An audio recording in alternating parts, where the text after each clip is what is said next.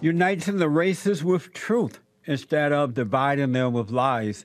We're also rebuilding the family by rebuilding the man. I'm Jesse Lee Peterson. Welcome to the third hour of the show today. It's Country and Western Tuesday. I hope that you like the music. Also, check out my brand new column on warnetdaily.com, WND.com. Ugly Truth Behind Missing DC Black Girls. Fake news. It's a fake news story. And you have these black celebrities claiming that 14 black girls went missing in one night. And that this is racism and sexism. That black girls don't get as much attention from police and media. But the girls were not missing. They ran away. They ran away from their mothers, black mothers and black grandmothers because of the way that they're being raised, without love, without patience. So check it out. Go to WND.com. I have in-studio guests today, this hour. I have with me, let me find it here. He's somewhere here. Michael A. Woods Jr. in studio. A U.S. Marine Corps veteran, retired Baltimore police sergeant, activist for police reform and civilian-led police model, and founder of Veterans Stand. Good morning, Michael. Good morning, Jesse. Thanks for having me here. Yeah. And there's no S on the end of my name. That is a common mistake, and I just want to make sure that everybody knows that, because everybody will say Woods. It's like, it's Wood. It's Wood. Michael Wood. And even though he doesn't have an S, I still said Woods. My brother-in-law last name is Wood, and everybody call him Woods. Yeah. I wonder why that is. I have no idea. Well, how old are you? 37. Oh, you look younger. I take that. Hopefully, when I'm 57, you'll still be saying that. And so are you a white guy? I mean, I'm mixed races, but majority white. What do you mix with? All over. I mean, we're getting to the point where eventually we're going to be mutts. Oh, so, man. That's terrible. Well, that's what we are. We're all just mixed together anyway. That's so it awful. matter. No wonder we are so weak as human beings. Why? Because when you mix it, Mutts are stronger. It weakens it. That's why they call it mutt. Well, mutts are healthier, but I won't get into that argument. Genetic diversity makes you healthier. So. Oh, you think so? Yeah, absolutely. Oh, man. Anyway, I'm glad you're here. I wanted to talk to you about the relationship between blacks and police and the government. So let's just get this out. At one time, you were a police officer. Right. I spent 11 years in the Baltimore Police Department from 2003 to 2014, where I was a street patrol officer, a foot patrol officer. I was a narcotics detective, a major case detective, a sergeant, a commander of units. That's major. So. And what was it like working there as all that? I mean, that's a little broad to think of what it's like, but I went in there with an attitude to have fun and do the adrenaline-seeking aspect of what police are in your media of what you want to be. Right. And so I thought I was going to do good work and help out a community, but also get some thrills and enjoyment out of it along the way. I mean, I was a Marine. That's what I came from. That's right. But the overall experience, I would say, was kind of like looking behind the curtain. It was the biggest takeaway that I had, is seeing what the actual applications are, where we are, what we're doing in policing, and kind of how that results, how our biases and prejudices influence the system of what policing is. So did you grow up thinking one day I'm going to become a police officer? Yeah, absolutely. What inspired you to want to become a police officer? I wish I could attribute it to something grandiose, but I'm pretty sure it's just watching cops on TV and seeing them run around and being glorified. I mean, we have a society that glorifies police and military. So if you don't have a way out and you need to get somewhere, I was poor. So what we do in this country is poor people can get some bump by joining the military. Yeah. So I joined the Marine Corps at 17, where I was trained to kill people in exchange for a college education. Right. And then I took that skill set, the only skill set I really had at that time, to the police department, where I was essentially trained to execute the new Jim Crow in our systems. Amazing. Did you like doing that? Until I realized what I was doing. So you feel like you're doing good because society says that you should be doing these things, that you should be, that it's protection, that you're helping. And I think we did have those kind of ideas maybe somewhere in society, but that's not what the system of policing actually is. So once you realize what you're doing, you simply cannot enjoy it anymore. So you got to a point as an officer that where you believed that you were not helping. Dramatically got to that point. I saw in the department is where I first had problems, the unprofessionalism of what policing is. You as somebody that pays taxes and runs a lifestyle, you want to call on the police to have them serve your needs. And they don't do that. They're not even incentivized to do that. They're incentivized to do the needs of politicians and few elite members of society. And then those few politicians and elite members of society, we know, are funded and their campaigns are driven by corporate donations. And that's what really controls our political scenes. And then that's what controls your police. Are you a liberal? No, I mean, I would shed those, any of those labels. I think those labels were created and are part of our society in order to divide us, to make people think that we're on different teams, and we're simply not on different teams. I think the far right and the far left are the exact same thing, and I think the whole paradigm of politics and that there are these two things and these two labels are what make us not get along. When you vote, do you tend to vote for the conservative or liberal, or Democrats or Republican?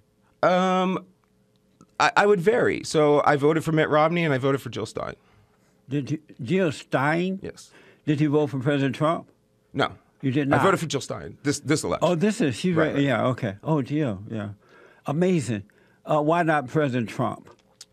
I don't believe he's a moral character, and I don't believe that that Hillary Clinton is a moral character, and I'm into disrupting that system. Those are two individuals to me who are still playing that game of politics, of divisiveness, of being controlled by money interest and not what the people's interests actually are. And you believe Jill Stein is better than Trump?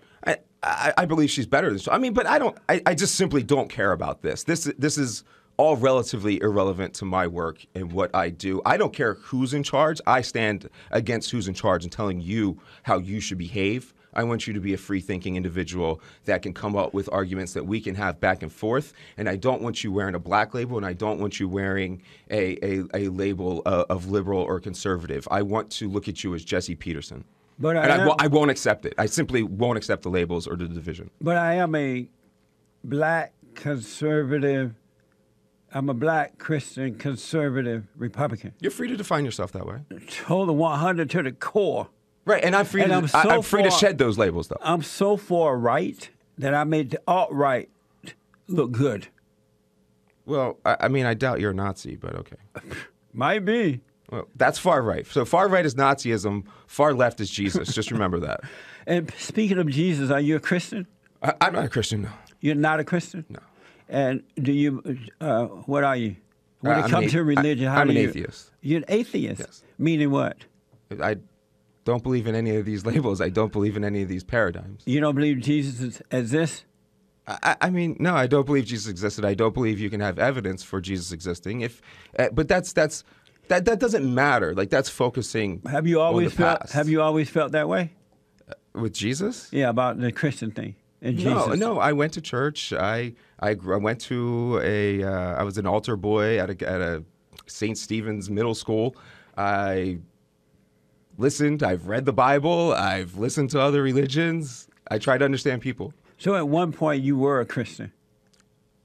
No, I would never accept that label. You were raised. You're having a hard time understanding that I won't accept labels, aren't you? But if you grew up in the church, at that time you accepted it. You thought that you were a Christian, right? No, I'm a free-thinking individual. I'm not going to buy into those paradigms. So if somebody's trying to teach me something, I'm listening. But if I hear evidence to the counter, I'm going to change. So as a kid, you rejected what you were hearing in the churches? I reject anything that is definitive that can't have evidence supporting it. So when you say you don't believe that Jesus is real, what I want you to do is present me evidence of Jesus's life that is testable and provable. I subscribe to the scientific method. I'm doing my dissertation on my PhD. I care about what is true. I don't care about what these labels are. And so you don't believe there's a heaven or hell then? No, of course, I don't believe any of these things. Okay. So my question to you is going to be, what evidence do you have that there would be a heaven? If you want to give it to me, that's cool.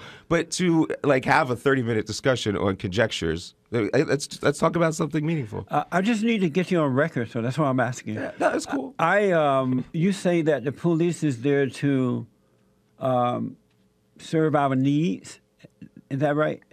Did you say that? Well, no, I'm saying that that's what you would imagine. That's what we kind of think that policing are, is that police are there to protect and serve us, right? So do you disagree with that as a philosophy? So who do you think they're there to protect and serve? They're there to protect and serve, but not my needs. They're there to keep me from the bad folks, protect me from the bad people. Okay, so that's how you want to define policing, right? Yeah. Okay, so to you would prefer... Do you disagree with that? No, I wouldn't necessarily disagree. We can have arguments, but what I'm trying to say is that policing should be defined by its citizenry that interacts with it, its stakeholders, not by the cop. So by coming and yelling and talking to me about what I think some policing should be, that should just be a suggestion. It should But really... that doesn't make sense because it's clear that the police is there to protect the good from the bad. You're saying that's clear, but their empirical evidence isn't that their outcomes are, because when we sit there and you will say something about crime being bad in a neighborhood as a citizen, and if the police are supposed to protect you, then you need to ask, what should they be doing in order to protect you? Arrest, kill, get them out of the way. We know that those three things empirically don't reduce crime. So those things actually sow the seeds of further crime. That's not true that they don't reduce crime. That is not true. Well, we can go over that. It's not being taken. We're giving our music. We're getting our music to play out. So do we hit that after the break? We do. Okay, let's hit it after the break then. All right, back in a moment, folks.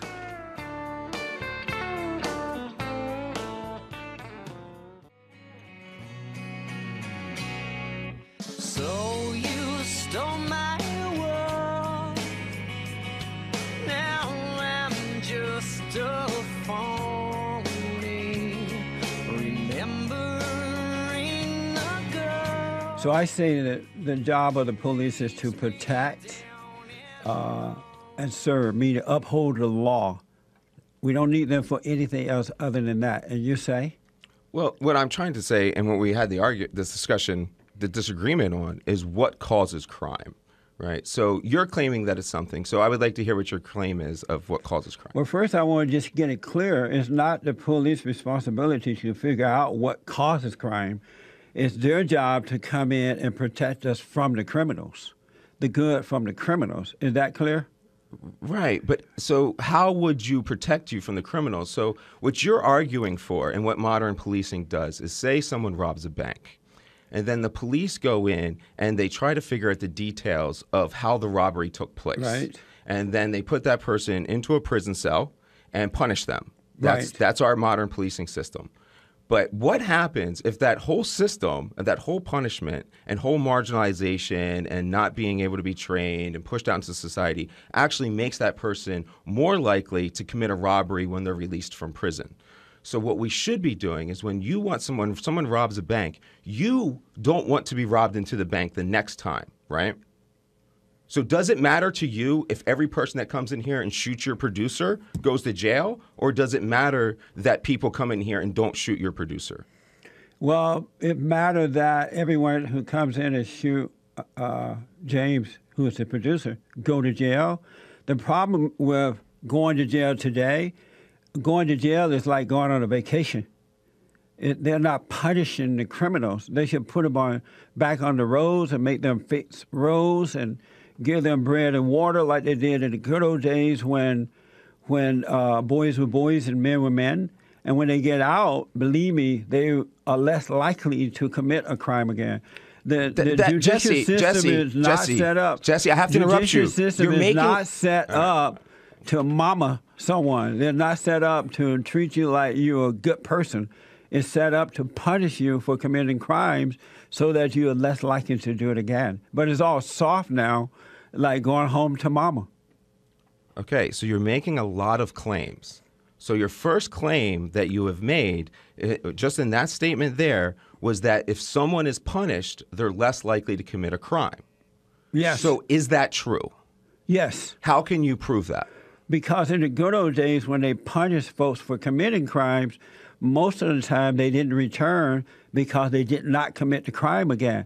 Now they do. They're more likely to return now because the judicial system is so weak, because they've listened to the liberals and the children of the lie, to now they're softened in punishment. So the people just coming out, committing the crime, and they go right back because they know it's no big deal.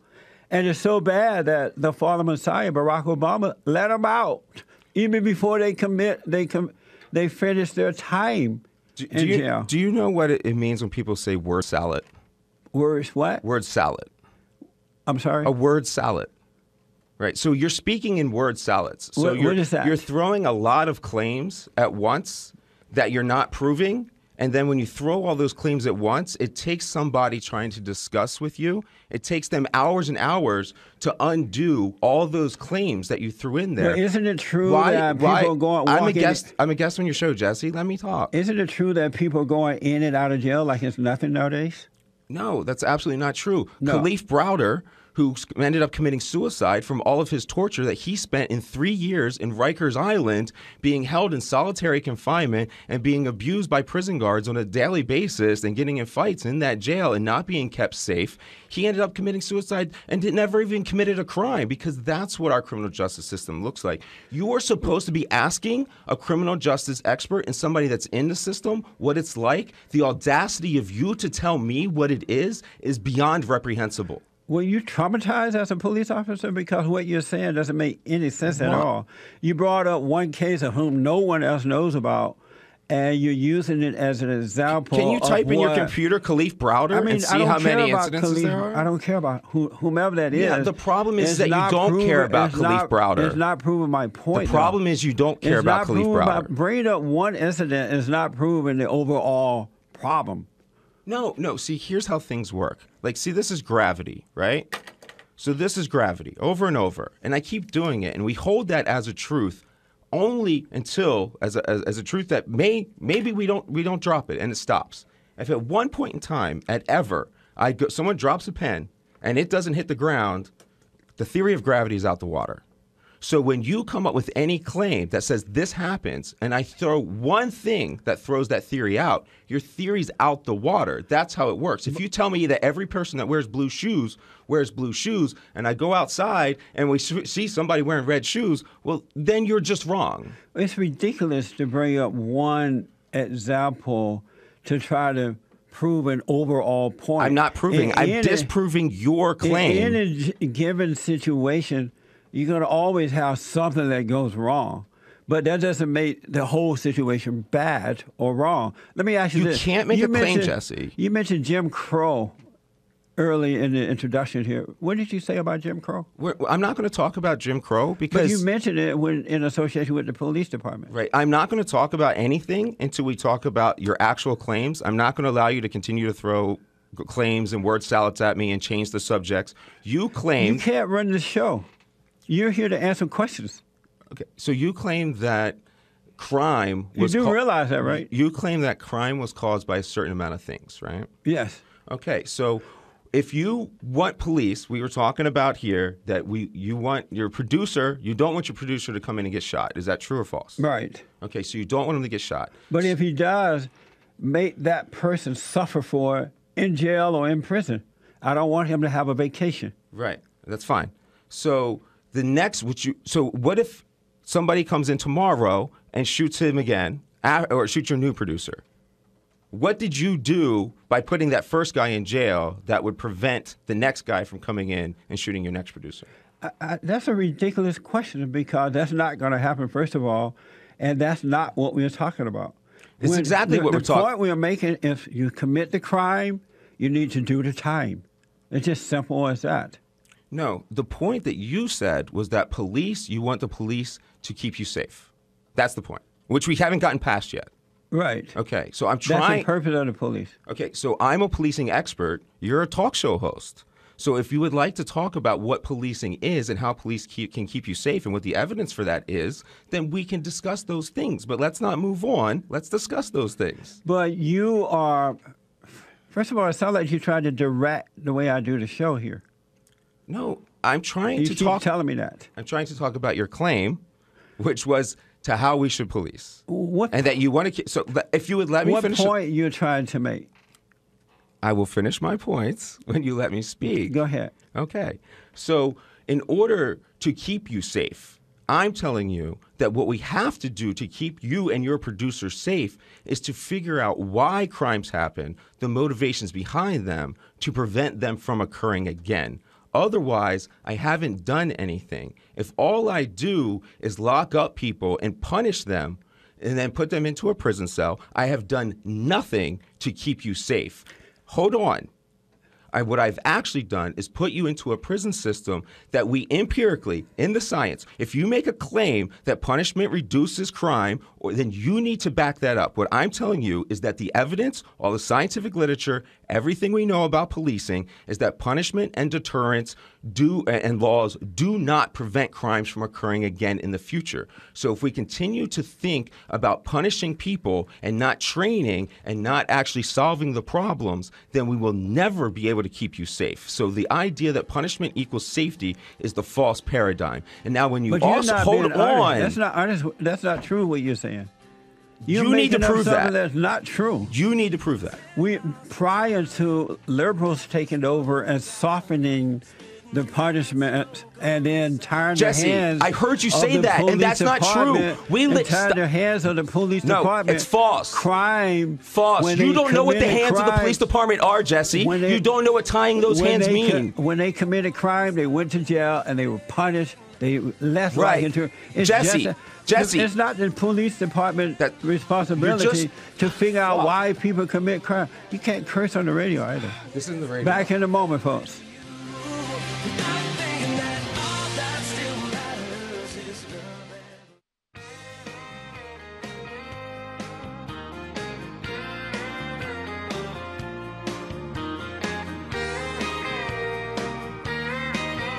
All right, folks, welcome back. Check out a brand new episode coming up tomorrow on our TV show, The Fallen State. I interviewed a millennial who was not able to answer some questions that I asked of her. This brand new episode coming up tomorrow. Here it is.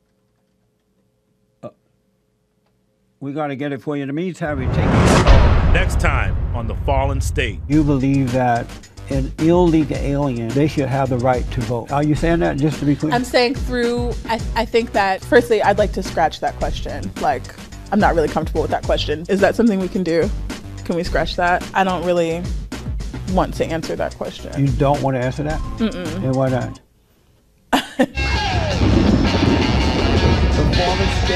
TheFallenState.tv. I have in studio, we got to get to your calls. All lines are filled right now. I have Michael A. Wood, Jr., U.S. Marine, and he is from Baltimore, living in L.A. now, an activist for police reform. And how can people get to your website or however? Thanks. The best thing I would like to steer people to is our veteran stand work that we do, which is www.veterans-stand.org. And I'm not supposed to say the www, so I don't know why I did that, but veterans-stand.org. And we're continuing operations to try and provide veterans with ways to continue to serve their communities after. You tweeted about police brutality a few years ago. Did you snitch on the police when you were a police officer? No, but Jesse, we just had a conversation off the air that you were going to let me finish this claim Okay, about crime numbers, and you immediately started the show by changing the subject on me again. Finish that and then answer that question. We'll take some calls. So when you say that crime was, like, the criminal justice system was stronger in the past and did something better in the past, has crime gone down or up since that time? Crime has gone up since that time. Crime has gone down, has trended No. down. Can we, like, pull up crime stats in America? Like, so your audience can see them right now? Finish your point. Go We, ahead. we have had epic crime reductions. The city of New York is down to around 100 homicides per year at 8 million people. It used to be over 1,000. Okay, crime in America is at an epic low. It has never been lower, and the world is in a more peaceful period than it has ever been in its entire history. We live in the most peaceful and the less crime environment in world history. So you're making a claim that it was better before, and those methods, whatever you're arguing for, were empirically not working. Are you living in the USA? Yeah, obviously. We just You discussed really that. believe that crime is going down? And This isn't a matter of beliefs. We can find out the truth about this. That's We know amazing. what crime rates are. so let's. So are you calling all the police agencies liars for the numbers they report? Crime might be going down somewhat over the last couple of years. No. But when Jesse, people were Jesse, being you're punished for committing crimes, crime was at an all-time low. When they started to soften up on punishing criminals, crime went through the roof, and it's still going up, especially at the end of Obama's The Fall of Messiah administration. But let me ask, you tweeted about No, police we're not brutality moving a few past. years ago. I'm not moving past an issue when you're sitting here saying that crime has gone up in the United States. It has gone down dramatically. It is trended down throughout its entire history. Crime is going down and has trended down since the day people stepped foot on this planet, putting on America, putting colonization here. Crime has continually gone down. You must accept that. Let's do this. You can have that. Let's move to the next point. Okay, thank you. You mentioned Jim Crow and policing together in the opening of this discussion. What did you mean by that? I said the new Jim Crow. What did you mean by that? So what happened, the reason why I think we have a lot of lingering issues that we don't kind of understand in our culture is that during the 60s, we understood how these things needed to be changed. We put in stuff like the Civil Rights Act, and our culture kind of coalesced around this idea that you can't have this sign that says white and colored, get different fountains, right? Right. But what we failed to do is during that time, we didn't codify our systems. So we didn't institutionalize that belief. And we left our police departments and our institutions of government to continue to operate under the premises of slavery and colonization. So what happened in policing, American policing is unique from policing anywhere else in the entire world because America formed in a unique way that's different. And what policing does is calls out those three things.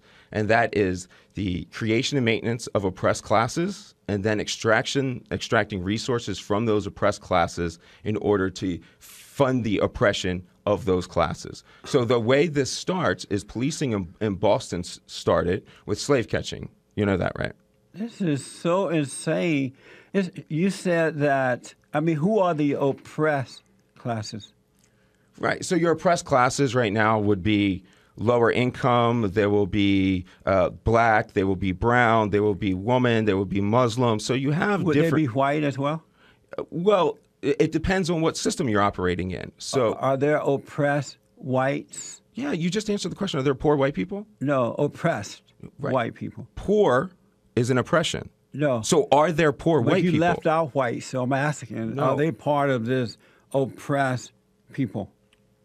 Are white people poor?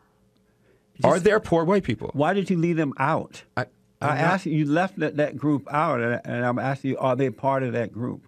Of course, there's poor white people, Jesse. so So poor is a factor. So if you're poor, that's a factor. If you're poor and white, then that's one, but it's not white. So let me explain to you why white by a race isn't. Why? Okay. So colonization in America was done, and when you say white supremacy, it's because that's what is in power in the system of colonization. There have been other powers. So there was brown power during the Ottoman Empire when you had brown supremacy. So at that point in time, would brown have been a factor of oppression? No, of course not, because that was a system of brown power, like Egyptians would have been somewhere else. Where is all this craziness coming? This doesn't even make sense. Where are you I getting know this it doesn't from? make sense to you Let because me you're not a ask, scholar that hasn't So are you researched the saying literature. poverty is oppression?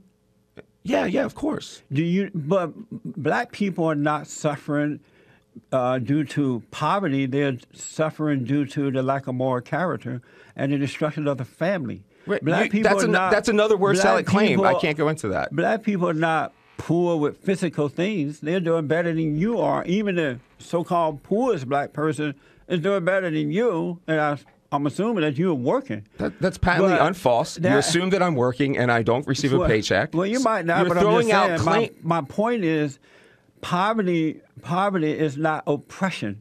Of course, poverty is oppression. No. It is. It's not true. I don't understand what you're saying when you have a system of like, let's take regressive taxing. So when the police go out and they give a $35 ticket to somebody, right? What does a $35 ticket mean to somebody that's making $100 a week? A lot. It's 35% of their income. So a $35 ticket for somebody that's making $1 million a year doesn't hurt them at all.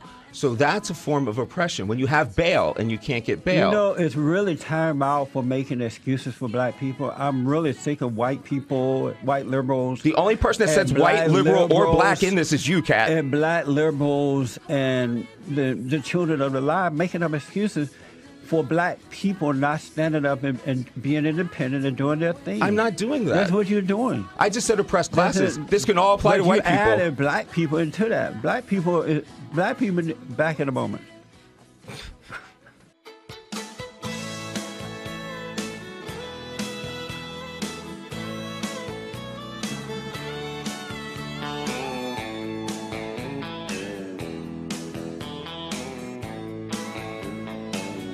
All right, I'm getting to the calls and emails. I mean, everybody and their mama is getting involved with this. Taking your phone calls at 888-7753-773. So let's get to a couple emails first here for you. You tweeted about police brutality a few years ago. Did you snitch when you thought police brutality was happening? Well, I don't know, Jesse. You just called me a fool for being educated. No, and I said educated people are fools. I'm an educated Especially person liberals. and an honorably I served. didn't call you personally that. I'm an educated person. educated That people. means if I said that all people wearing blue shirts are fools, that would include you at this moment. So when you said educated people are fools, Yes. I want your audience to understand that I'm a honorably retired Marine Corps Well, sergeant. the audience didn't even hear me say that. It doesn't matter. You said it. Okay, go ahead. So I'm an honorably retired police officer, an honorably served United States Marine Corps veteran, and I have an education that I've worked my ass off to get as a 37-year-old. And to have you insult me like that and the career that I've done to serve and protect this country, the people you're supposed to support, I think it really lays in to the identity politics and stuff that you play into and the ideology instead of being objectable. I'm supposed to be the people this country respects. Okay, so let's move on. Did you snitch on police when you thought, while you were an officer, when you thought you saw police brutality? No. You did not. I have an email question. Ask him if some people are evil. I mean, no, I don't. Like, you'd have to define evil. I don't know what that means. You don't know, have no idea what evil is. It's a really broad term. You'd have to define it. I think if you got 1,000 people in a room, all 1,000 would define evil differently. So we would need to define that term. How would you define evil? I don't believe it's an actual term, so I need to know Oh, you what don't you mean. believe? Okay, let's go to the phone calls. Let's go to Los Angeles and talk to the Bible go-to guy. Bible go-to guy, good morning, sir. You're on with Michael. Oh, thank you, Jesse. Good morning, Michael. Jesse, when I was in the Marine Corps, I came across the guilt-tripped liberal Marine, and of which Michael Wood is one. And it's his education. You're spot on again. It is his education that has done that to him. Because in today's educational system, they are oppressing, there's that word, they are oppressing students by lying to them and filling them with guilt. For instance, there is a guilt-tripped, lie going through the educational system that, men oppress women and whites oppress blacks and freedom-loving people are really oppressing the poor. They're the rich and they oppress the poor. All that is just lies. And you're right. Michael Wood originally said, way back in the beginning, said that oh, prove that punishment stops crime. Well, I'll prove that punishment stops crime if you like. If you pay people to commit crimes, pay them very, very well. The bigger crime they commit, the more money they make. Will you have more crime? Absolutely. And if you burn your hand by sticking it in fire, and that's a punishment for doing a silly thing, you will not stick your hand back in there. Now, granted, there are some exceptions. People will stick their hand in a second time, but that doesn't mean that the punishment doesn't work for most people who are sane. You see, insane people will go ahead and stick their hand back in there. But most people, punishment works, just like reward works. If you reward people for a certain behavior, you'll get more of that behavior. If you punish them, you'll get less of it for most people. Let's get a response because I want to get in as many folks as possible here. How do you respond, Michael? What am I responding to? I wasn't asked a question. Those are claims, again, which aren't going to be supported by any additional evidence. I mean, you're saying that students are oppressed with lies. Do you go to the plumber for liver surgery? There is liver surgeons who lie about how many liver surgeries you need. I mean, that's been proven. So I don't know what that point means. Would you go to a want plumber? To be educated in a certain way. Would but you go most to a plumber for education- liver surgery? Most education Would today. you go and to there a are people plumber who for will- liver surgery? No, you do not, Why? because they're not educated in that. Okay. They're not properly Moving on. trained. Moving on. But now you have not been properly trained in sociology or in anything relating to relations between people. The universities, that's not their mission. Their mission is to indoctrinate in left-wing ideology. For instance, you said Nazism was the alt-right, when it is Nazism stood for, the word Nazi is a German acronym, and that stood for socialism. And socialism is a beast of the left. Socialism is the left, and Nazism was socialism. So you're totally wrong in that. Nazi, you see where your education Hitler was has a gotten you? conservative Christian. All right, thank you, Bob. I got to run. Another question, email. Planted a Iowa, man. How did policing start in Africa? A question for you, Michael. I have no idea. You have no idea. He has no idea. Let's go to Greg out of New York. Let's see here. Greg, good morning, sir. You're on with Michael. How you doing, Michael? How you doing, brother? Hey, let me ask you a question. That's one thing that I noticed is that when a person mentions their accomplishment, they actually feel like they deserve praise for it. Why do you feel like you deserve praise for your accomplishments? Why do you think we have to acknowledge that? That's an excellent question. Yeah, I haven't used it to praise myself. I have only used it to refute the claims that they have said. Like the previous caller just said, I don't have any experience in sociology. That's a claim. So if I say, wrong, I'm educated, I have a bachelor's degree in sociology, then that wouldn't be praising myself. That would just be refuting the point, which is what I did here. When you say educated or people are fools, I'm saying, hey, you're calling me a fool. If you say you're not, I go, but I'm educated. It's not praising. But when you say you're a police officer and a military vet, what does that mean? What does it actually mean for us as the general public? We owe you something? No, it doesn't. If you don't feel like Then you why owe me would you something say for having that? served this country for 15 years, then you don't have to. I don't put that But burden we on as you. taxpayers serve this country when we pay your salary. I pay When we pay taxes the too. military vets. So what do you owe us? Well, I pay taxes and I owe you the service that I promised to do, which is what I'm continuing to doing by trying to have this conversation. Where's mutual benefit then? So quit using that. I don't like when people use their accomplishments or how they serve the country as a means that us as citizens have to, we owe them a debt of gratitude. I didn't do that. But you went, Mike. You went to the military because you had no other option, according to you, right? That's why most people So do it. you didn't freely go there to serve your country. You had no other choice. It's almost like poor was in a form of oppression. Most people don't go to the military because they don't have any other choice. Thank you for making my claim and my point that poor is a form of oppression, and that's why I had to go.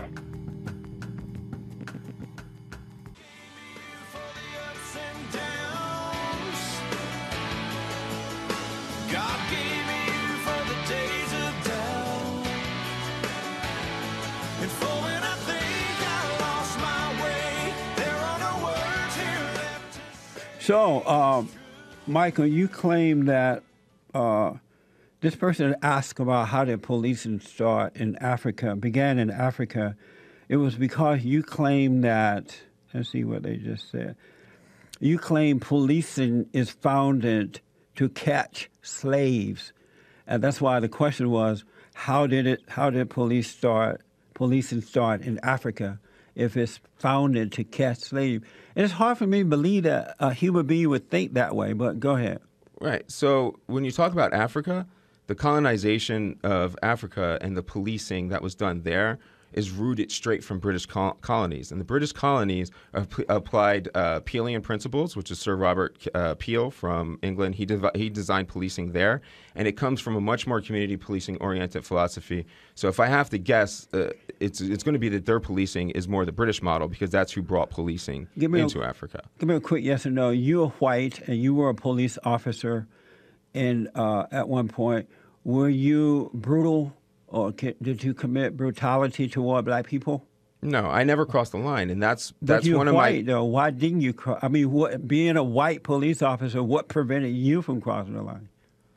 So I viewed policing as trying to be honorable. I tried to do it with honor. I tried to be colorblind. I tried to abide by all the rules. So what really stood out to me, and I think why I have some credibility coming into this going forward, is because of that, because my record is clean. And what I'm trying to tell you is that even though I operated without malice and with as much goodwill as I possibly could, our systems are institutionalized to have racist results. So it's not necessarily about, we shouldn't be focusing on the individuals, because I can be somebody that acts without racism in my heart and in a racist institution, and then my outcomes are racist. So the point is to have systems and institutions which incentivize good behavior. So are most white people police officers like you? We can't keep going with these labels. Okay, I'm a human being, you're a human being. Whether I'm a white or black police officer, I should be acting the same way. And what's the answer to my question? Are most white police officers like you in dealing with oppressed minorities? No, I mean, I think it's clear that most police officers aren't like me, or we wouldn't be having this conversation. Amazing. Let's go to Lucan. Lucan, welcome to the show. You're on with Michael. Okay. Real fast, I just want to get to this question really quickly. Real fast. Let's say, on the one hand, you take Sasha Banks, Snoop Dogg's cousin, pro wrestling superstar, 3-time WWE Women's Champion. And on the other side, you take a 43-year-old plumber. This is just an example I'm listening to. Lucan, hold on. I'm out of time. Will you come back? I'm here and I'm in LA. Okay, thank you. All right. Of a new destiny.